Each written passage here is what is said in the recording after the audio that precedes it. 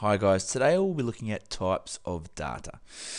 First of all, I want to look at what we call a census versus a sample. Okay. Sometimes you've probably heard of the word census. Sometimes you might get a question. You might get a survey where they want to find out, what types of phones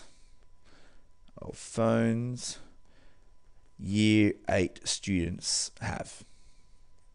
Okay, so what they might do, they might go and survey, let's say 10 students out of each maths class. And what we would say, that would be a sample, because it gives a representation of 10 students from each class. So let's say there's 6 classes. That would give you 60 students across the board of, let's say, 180 students. So it's a representation of the whole population, but it's only a small portion of it.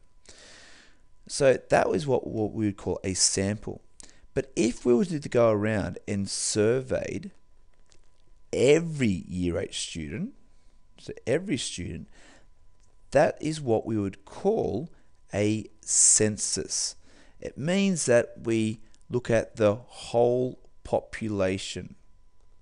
Okay, the whole population. So again, a sample is where you take a small portion of the population, and the census means you take the entire population. Obviously, a census is more beneficial because it's going to be more accurate because it surveys everybody, but obviously that can be more challenging. If I wanted to do a census of people in Cronulla, I have to go around and choose every single person in Cronulla. Whereas a sample, I could just take small portions of different people from Cronulla.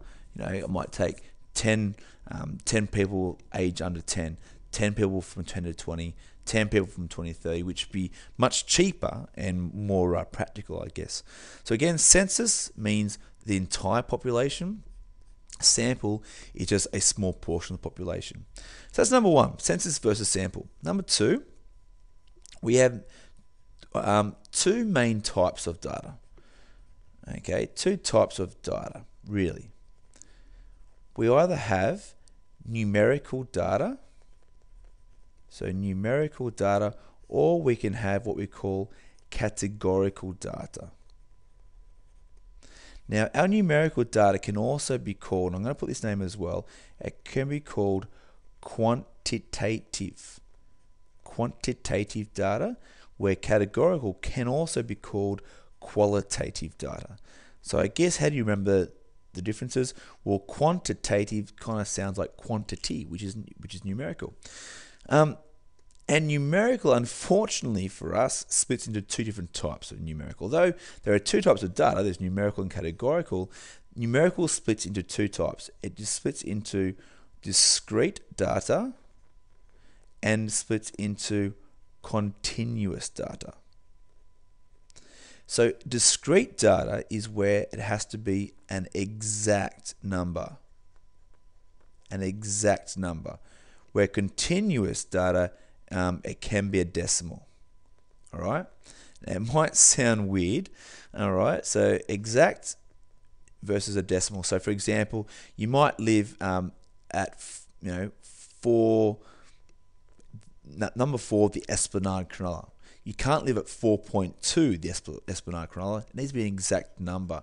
Whereas to the continuous, you could run 4.9 seconds for 100 meters. If you were incredibly fast, of course. So we've got numerical data. The categorical data is types of things. Okay, so it's looking at types of things, mainly like words. So things like hair color, car type, and those sorts of things. So let's have a look at an example. I'm going to give you 3 types of data. So we're going to give you the weight of a person. I'm going to give you the shoe size of a person,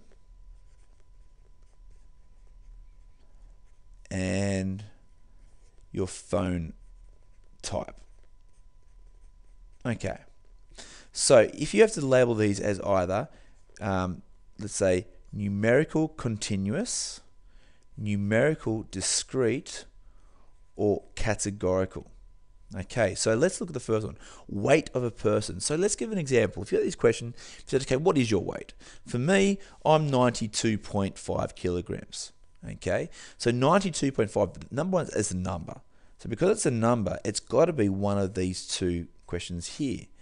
Is it possible to be 92.2 kilograms? Well, it certainly is. So we would call that numerical continuous, because you can have 92.2456 kilograms. It is possible if you had something that measured that accurately. The shoe size of a person, again, I'm going to take my shoe size. I'm 10.5. Okay, so I'm a 10.5. Now, can you be 10.6 shoe size? No, you can't. So we would call that numerical discrete. Although you can have a decimal answer, it's 10.5, you can't have 10.6 or you can't have 10.251. It's not possible. You walked into a store and asked for that, you'd look like an idiot. Okay, you're looking for things like 9, 9.5, 10, 10.5, etc. Other things might be like, how many children in your family, how many sisters do you have, how many cats do you have, how many pets do you have. You can't have 0.2 of a pet, unless of course you're a bit of a sadist and you're cutting pets' legs off. Hopefully not. That's not the case though. And the last type is phone type. Okay, so I have an iPhone. All right, and you'll notice that an iPhone is a word, so that's going to be a categorical. So that's a type of thing. You might have an iPhone, so you might have an Apple, you might have a Samsung, you might have a Nokia, different things. And often, again, if they're words, they're going to be categorical. So again, we've basically gone through two types of data: numerical, quantitative. So it goes into numerical discrete, numerical continuous, or categorical. Realistically, three types of data, I guess. But remembering that numerical is one type, it just splits into two different sections, and also making sure that you know the difference between a census and a sample.